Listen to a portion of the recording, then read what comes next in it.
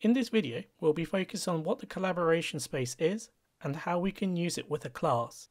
If you would like a recap of the sections and pages, please click on the video suggestion at the top of the screen. The information from that video will be helpful when creating your collaboration spaces.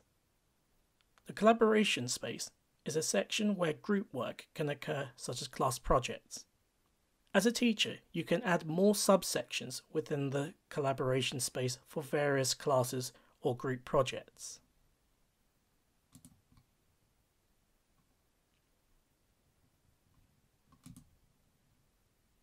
To add a new section to the collaboration space, go down to the bottom of the screen where it says Section.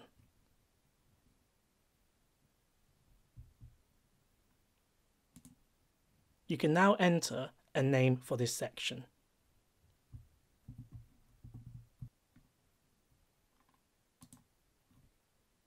Within each of the students' groups, they can edit and add new pages. As the teacher, you will be able to see all the work they are completing in real time, and you'll even be able to see which student has created which section of work as their initials appear next to their work. This is great for us to be able to see which students are contributing to the task.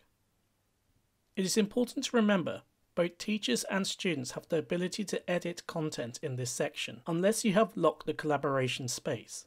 If you want to prevent the students from making any further changes to the work or resources in this section, you will need to return to the Manage Notebooks under the Class Notebook tab.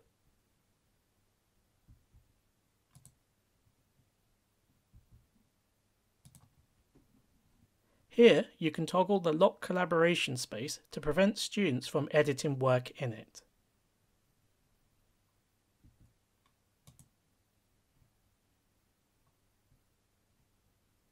If you have found this video helpful, please give it a like, subscribe to the TeachMe channel and click on the notification bell so you know when more useful videos are released to help enhance your teaching and learning.